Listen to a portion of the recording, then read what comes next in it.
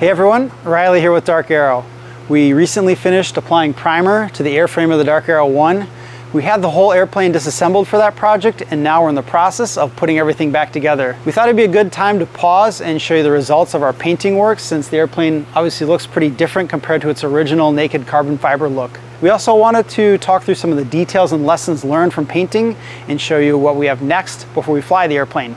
We're done with the primer paint, but paint isn't done. We're gonna fly the aircraft as you see it here in this gray primer. We're still debating the final paint scheme. That's okay, because we wanna fly the airplane first and confirm that we don't have to change anything before we do the final top coat. There'd be no point in doing a really fancy paint scheme and then later learning that we have to mess with it by altering the airframe. So we're gonna do flight testing first and then do the final coat of paint. A couple things I want to say about the paint. One of our objectives all along has been making it easier to build a composite kit plane, and a big piece of that is making the stage of getting ready for paint easier. Any kind of kit plane you build that's composite will require some amount of filling and sanding to correct defects. These defects can be pinholes or voids, surface finish variations like peel applied surface finish or print through in the weave pattern, or contour variations like joggles or seams. If you can minimize these sorts of defects, it's going to make it easier to get ready for paint, because you're going to minimize the filling and sanding work that you would otherwise need to correct these defects. We did a pretty good job of minimizing these. I'll show you the biggest areas where we had to correct was along seams. So the whole airframe is built in a couple sections of infused panels. The fuselage has top,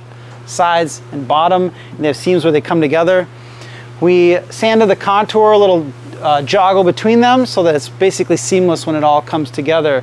That was the most amount of filling and sanding work. Otherwise though, it was pretty easy. We only had to sand the paint, no major areas of contouring the surface.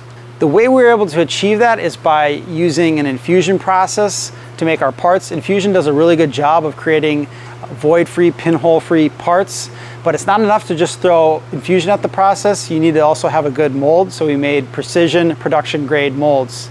If you're interested in replicating these results, we do teach courses in both aerospace composites and mold making, and they're taught both online and in person.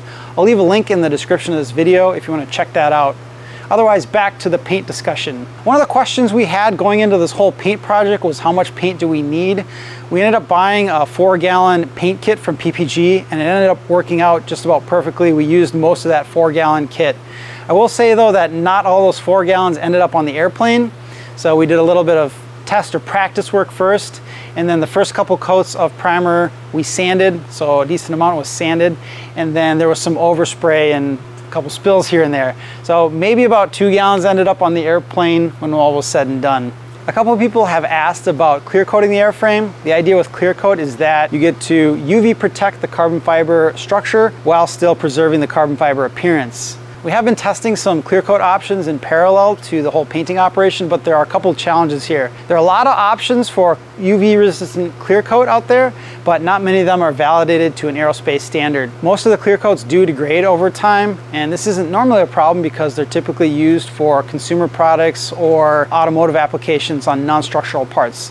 This degradation would be a problem for our airframe though, so we want to find something that can really last a long time. We did test it on a couple test parts as well as on the flaps. I'll show you one of those now. Here's the results from the clear coating. The idea with the flaps is that they're on the bottom of the airframe. They sit down here, so they're not getting direct sun exposure. We have okay results, but we want to do some more testing with this. The other thing with clear coat is that it preserves the dark color of the surface, which could heat up in the sun. There's a little bit more testing we want to do to validate the upper temperature limits of this arrangement.